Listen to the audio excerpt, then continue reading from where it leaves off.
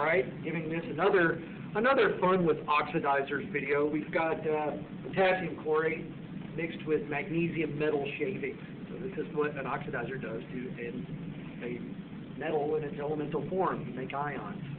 So people would sort of scoot back. So I'm going to scoot back a little bit too.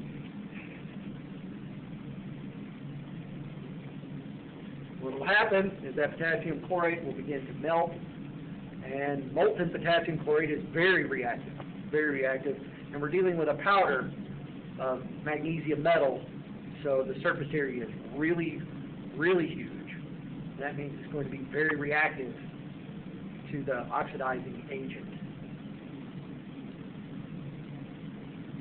So you always have to wait a moment, and we'll probably start.